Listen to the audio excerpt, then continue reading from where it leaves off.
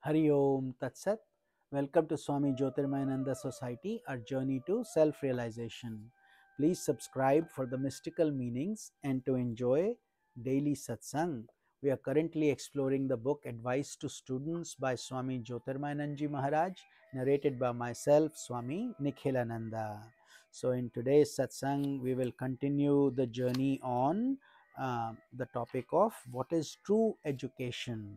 Imagine a student who is just 25 years old and wants his head propped up by a soft pillow on an easy chair. He doesn't want to do anything but move little buttons on a computer and expects his parents to do all the heavy jobs at home. Outsiders observing the student may think he has become well educated, but what type of a person will he become later?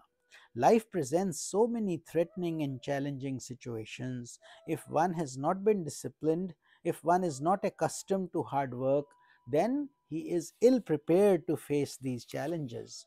While teaching children, one must not be overprotective and thus spoil the child. If a child is not accustomed to having his ego shaken a little, if he has not developed any patience and endurance in bearing insult and injury, he has not been cultivating dharma as the foundation of his education. The second purpose of life is artha or economic position. Money is a means to a higher end. Just having money doesn't mean much. Observe how so many people gain millions of dollars overnight in the lottery, yet they don't make any difference in the deeper quality of their lives. All the defects in their personality can even become more exaggerated. This effect is similar to what happens when you look into a magnifying mirror. When there was no magnification, your face looked gentle and fine. But look into a strong magnifying glass, and you become a giant, and every hair looks like a big pole. That is what suddenly becoming rich can do. It does not in any way make you a better person. On the other hand, if you are earning money with a basic grounding in dharma, then the money that comes to you becomes a means to your self improvement, a means to helping society by performing good deeds. Used in this manner, it will not stir up your vanity. The next and the third purpose of life is karma or developing social relationships. That is also a part of education. If you cannot adapt and adjust to your friends and live in harmony with family members, then life becomes empty.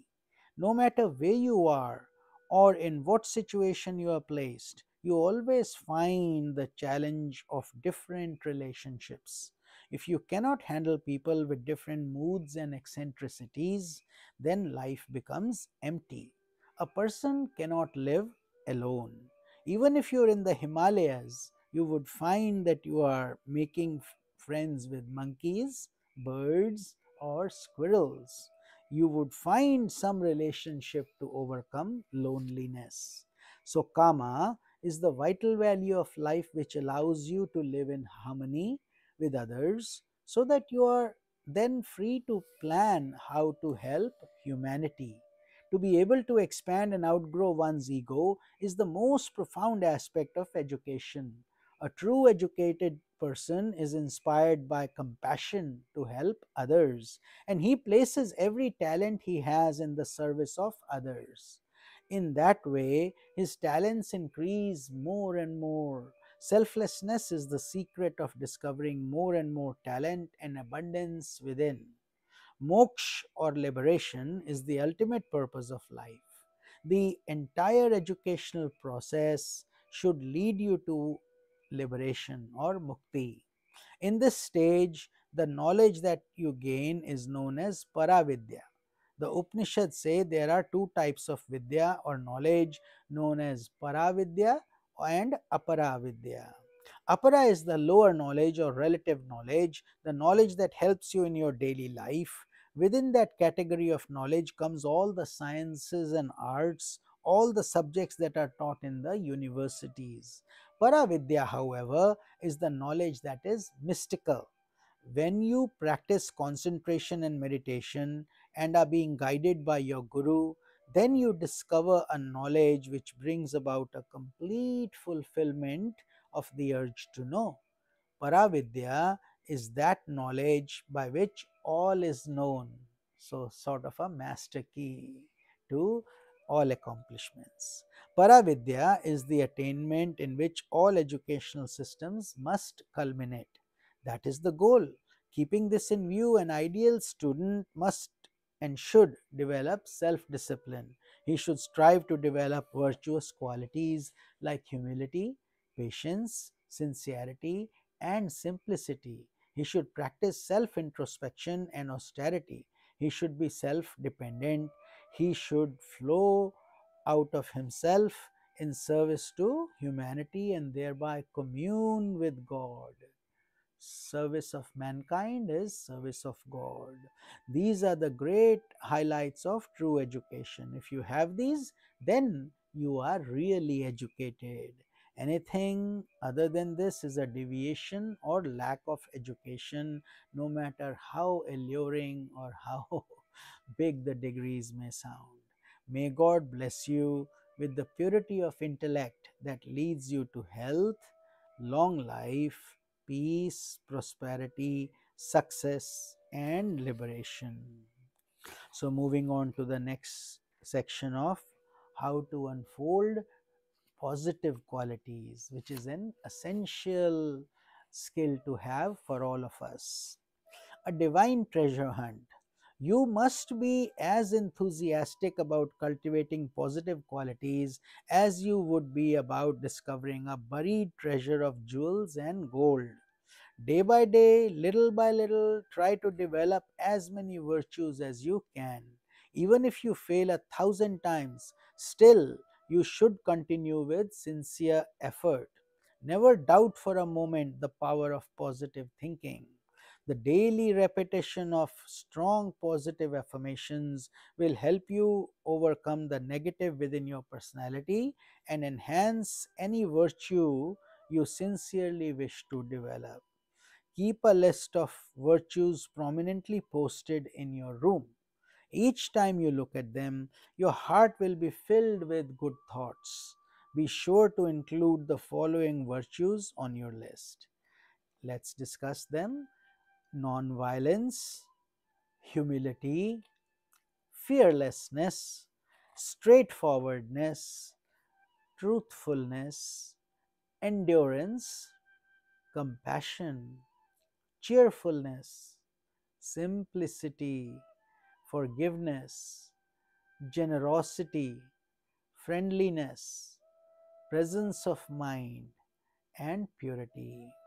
The first step in developing your virtuous qualities is to look at yourself with an open mind. Do you see any of the following negative qualities in your personality, such as anger, hatred, pride, hypocrisy, falsehood, fear, greed, violence, cruelty, harsh speech, gossiping nature, jealousy, lust, or passion? If so, the next step is to determine what virtue is opposite to that negative quality and try to cultivate it. For example, suppose you realize that you are unable to control your speech and you find yourself saying many things which you shouldn't say. Make an inner resolve: I will control my irritability and master my speech. Work towards that goal for 1 week, reminding yourself again and again of the benefits of possessing that virtue and trying your best to express it in your daily life. The next week, focus your attention on some other negative quality and work on it in a similar manner. By doing this, you will gradually eliminate the negative within you and cultivate the positive. As you take up one virtue after another in this way, you will begin to truly enjoy the challenge of this treasure hunt of divine qualities. So, this is a lifelong journey and it takes time and patience. So, lovingly, as a devotion to God, just like you offer the best flowers to God, try to develop these best virtues. They're already within you, but the vices obstruct their movement. So control the vices and develop those virtues. And in tomorrow's satsang, we will cover the topic of pranayama, which is proper breath control and energizing the body. This is Swami Nikhilananda. Hari Om Tat Sat.